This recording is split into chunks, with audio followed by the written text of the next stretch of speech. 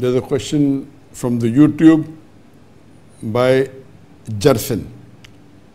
Assalamu alaikum, sir. Wa alaikum assalam. I can see that you wear a blazer and tie. As far as I know, this kind of clothes are from Western culture. So can it be worn? The question is that you've seen me wearing a blazer, a suit and a tie, and according to you, this is a Western culture clothes. So can you wear it? I just answered in the previous question the 6 criteria for hijab. And one of the criteria is you cannot wear clothes that which resemble of the non-Muslim. So coat and tie is not a sign of any religion. Yes, the Westerners wear more, so there's no hadith saying don't wear clothes of other culture. It says don't wear clothes of other religion. So you cannot wear a cross because cross is a sign of Christianity. You can't wear a vermilion or a tika, it's a sign of Hinduism. So you cannot wear those which are signs of other religion. But as far as culture is concerned, if that cultural cloth goes against the Sharia, you can't wear. For example, in the Western world, many people wear shorts. But in the Islamic Sharia, I said the satar is from the navel to the knee. So wearing short is haram. So you cannot wear shorts in the public, it's haram. But wearing a suit and a tie, it's mubah. Many people have a misconception that tie is a sign of cross. Nowhere in the Bible it is mentioned that tie is a sign of cross.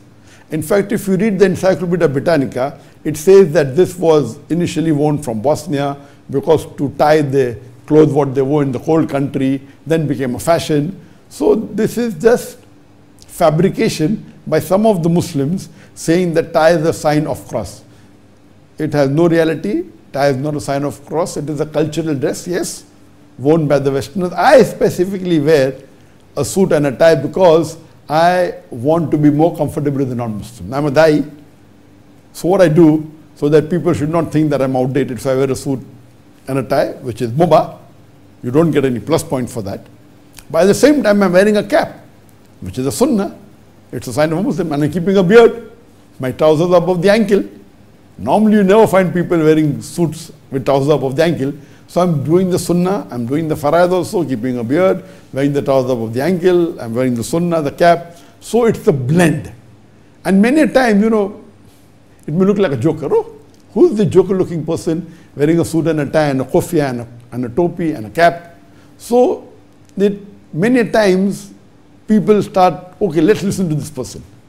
So this is one of the ways to break the barriers, to open the doors for dawah. Oh, why are you wearing the cap? It's a way. So I wear it because I'm a Dai. I personally don't like wearing a suit and a tie. So when you see me at home, I wear kurta pajama. When I go out, I wear pant and shirt. Most of the time when I wear suit, it's mainly for dawah purpose. If I'm giving a lecture in the audience or now in the studio, having the question and answer session. So non-Muslims, when they listen to me, there is no barrier of the dressing. But otherwise, wearing a suit and a tie, it's mubah. But for me, because it helps me to break the barrier and doing dawah, that is the reason I wear a suit and a tie. Hope that answers the question.